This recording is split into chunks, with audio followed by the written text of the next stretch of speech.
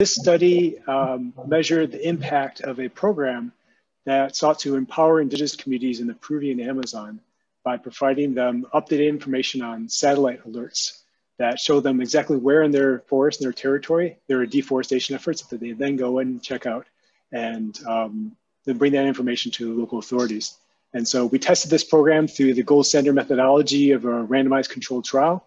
This is the same to use vaccines and for medical treatments. We divided some communities into treatment communities that got the program, some in control, and then we measured the difference between the outcomes for both these communities and whether or not they prevented deforestation. We found a pretty sizable impact from this program.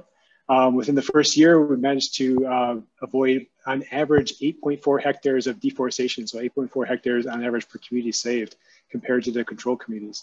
And I think this program, this study really shows the benefit of working with communities directly in trying to preserve forests and prevent climate change, and has a very promising future for those companies and foundations that wish to invest with empowering communities directly for these projects.